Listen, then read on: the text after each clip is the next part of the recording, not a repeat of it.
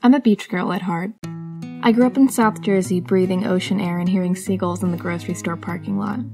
But my family moved here, to Central Virginia, when I was 18. It took some adjustment and growth to love this place, to feel like the mountains are home as much as the shore. Autumn helps.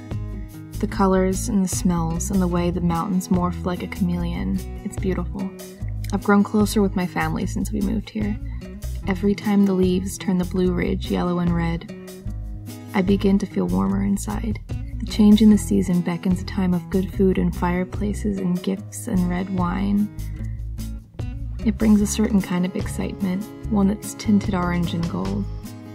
I start to wonder what I should make for Thanksgiving and what to get my friends and family for Christmas. This weekend we went to the Harvest Festival at Albemarle Cider Works.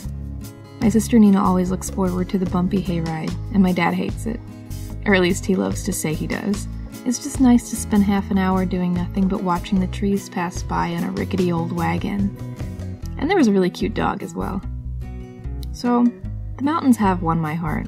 I'm not very outdoorsy or active. I don't hike as much as I should. But I gaze at them and drive through them, and I appreciate them. I can see them from my desk, where I work, edit, and write. Welcome, Autumn. You took your time this year.